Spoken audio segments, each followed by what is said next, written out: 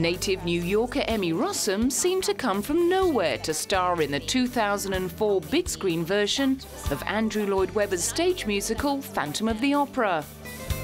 However, despite the fact that she was only 18 years old at the time, she'd already made quite a splash in the opera world. The story goes that she was invited to join the Metropolitan Children's Chorus at the age of 7, after singing Happy Birthday in 12 different keys.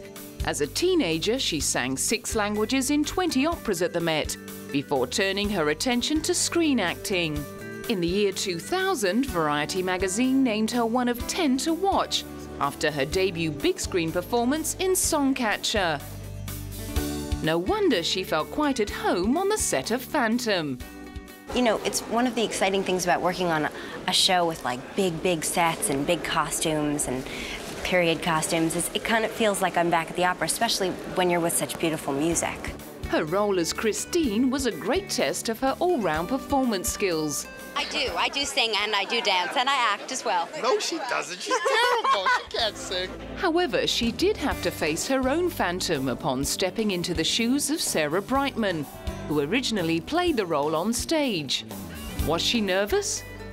You know, I suppose initially, yes, but I had never seen the stage show, and I still haven't. So, you know, I had no preconceptions of what she had originally been created like, so I just took her from my heart and hoped that all of the old fans would be happy. After the demands of Phantom, one might have expected her next big film, a remake of the Poseidon Adventure, to be a walk in the park. It was the hardest thing I've ever had to do physically, learning how to scuba dive and free dive and things I'd never done before.